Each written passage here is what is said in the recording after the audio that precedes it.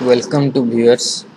Today we are going to learn how to open and close a SUBVI programmatically in LabView software. So for that I need to open the LabView software first. So let me open that LabView. So you can see the software now it open.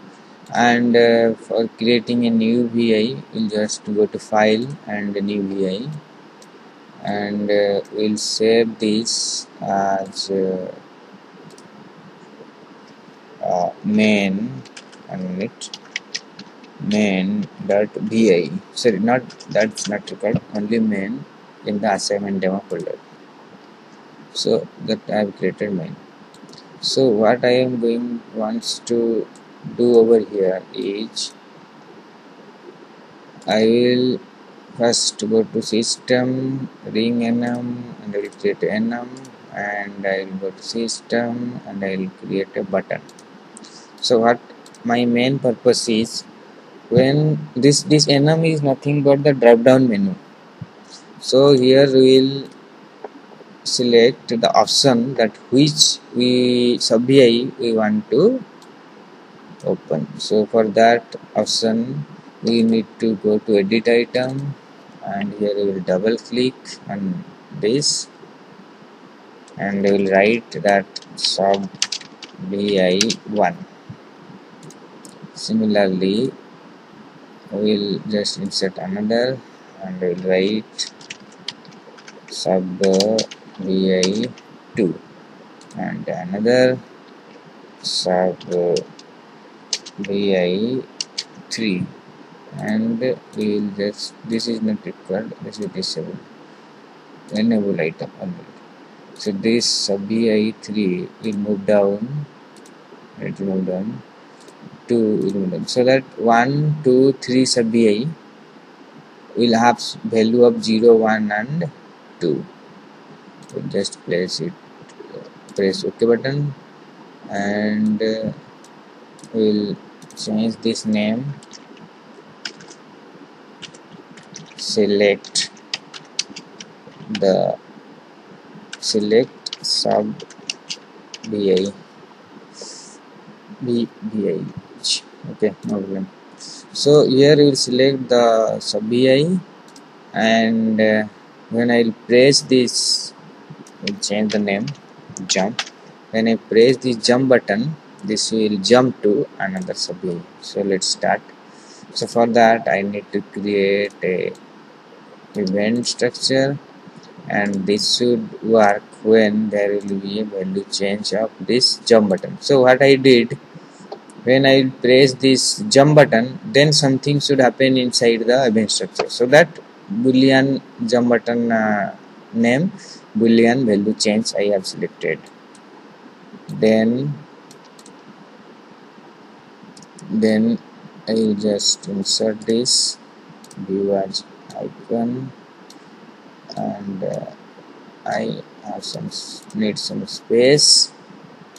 Then I will create the case structure, and the case structure input will be this. So you can see there is SUBVI1, SUBVI2, and you can add more case, so that is SUBVI3. So automatically it detects the list and it adds the SUBVI. So inside this case structure we will program such like that, so when the event structure will run, automatically this will invoke some SUBVI. So how to do, let's see. So first, to do that I have to go to application, in a programming section, go to application, open VI reference, and simultaneously I need close VI reference. So I open the reference, close the reference. So what is the reference? So I have to give the VI path over here, VI path. So create a constant, and I am naming it as SUBVI1 dot VI. So it will try to open this VI,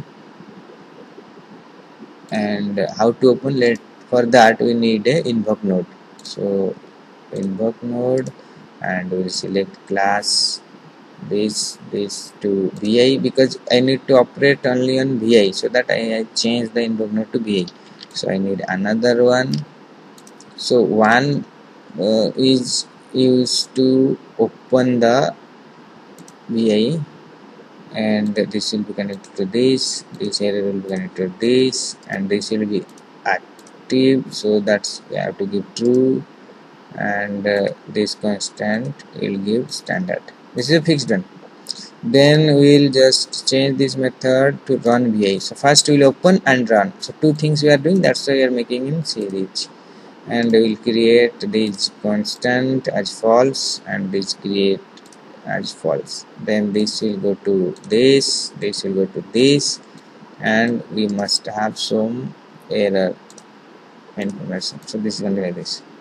So this program will invoke SUBVI 1.vi. Now same thing I need in SUBVI 2. So I just copied and pasted over here, and I'll change this name to SUBVI 2. Similarly for SUBVI 3, same thing we're gonna be doing. Here I'll change this name to be SUBVI 3. So as you can see, when the case SUBVI 2 will be selected, then SUBVI 2.vi will open and run. Both things will happen.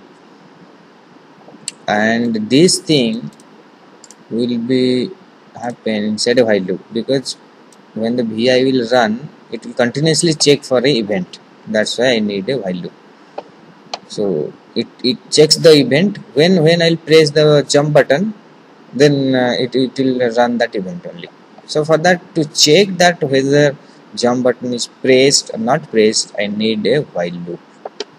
So, and that event also inside a while loop. Then I will just create a control to stop the program. Just increase this one, press it like this. Then next part is we'll create the SUBVI. We'll save this and we'll create a SUBVI. Okay, here in the assignment demo, we'll just copy and we'll paste and F2 this. Let name it as SUBVI 1. So we'll open this and go to this. We don't need, so we'll remove all these things.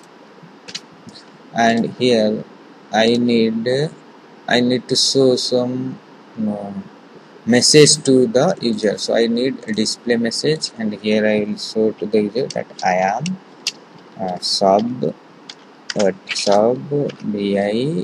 1. So from this you can see the SUBVI 1.vi. Next, then I need a close button over here, because this next thing is I want to close the SUBVI not by using this cross button, by using some button inside the program. So let's create that button. I will go to some OK, and I will extend this, and I will change the name of OK to close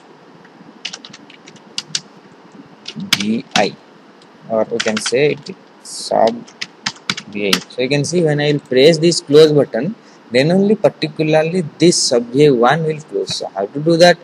For that I need again same event structure, and in this event will happen when the boolean will have some value change. Then I need to close the vi. So for that I will go to application, invoke node, then similarly select class vi, and I need to operate on vi. Then I change the method, select method, front panel, close. So you can see select method of a invoke node and go to front panel and into close. So fp.close it also. So when this event will run, this will close this particular SUBVI. And I also need the while loop to wait a minute, Ctrl Z, to check whether this close button is pressed or not, and I will create a constant. This loop will not be closed, that's why I given false, and this total program will be closed when this close sub vi will pressed. So just I'll clean this and I will save this, and next this I will copy, and same thing I'm going to create for sub vi 2 and sub vi 3. So I'll change the name it as sub vi 2, then this one I'll change the name to sub vi 3. So I'll open this and we'll go to front panel and the message window. This is sub vi 2, so I'm changing I am sub vi 2.vi, and I'll close this, save. Then I'll open sub vi 3 and go to front panel, display message. Here also same thing, I need to change this 3. Okay, close, save. So this is also close. So now we can see this is the main window. So here when I will select the corresponding sub vi, and then when I will press the jump button, then corresponding sub vi will open, and when I will press the close button there, that corresponding sub vi will close. So let's see whether it's working or not. So I will run this, and you can see I have selected sub vi 1. Anything I can select. Let me select sub vi 2. So I want to open sub vi 2. So I'll press the jump button. You can see I am sub vi 2. That means sub vi 2.vi opened. So I just press OK. Then I want to close this sub vi 2. So for that I'll just select this, close the sub vi, and that sub vi closed. Similarly, I will go to sub vi 3, and you can see I am sub vi 3, and I'll close that.